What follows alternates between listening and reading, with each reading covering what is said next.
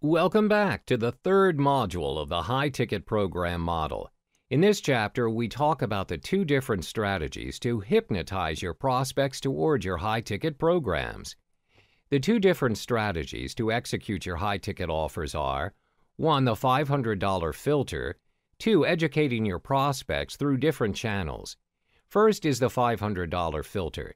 The first step to take in filtering your prospects toward your high-ticket programs is by offering your subscribers a $500 program.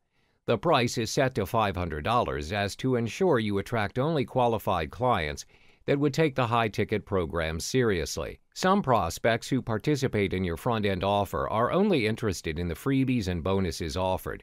The worst kind of clients are those who want free stuff and are demanding. You're not going to get them to invest a single cent with you, therefore filtering your potential high-ticket clients is an important step.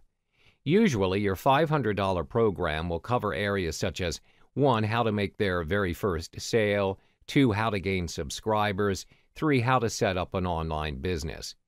When you have provided them with all the information above, you can then proceed to offer them your $5,000 high-ticket program.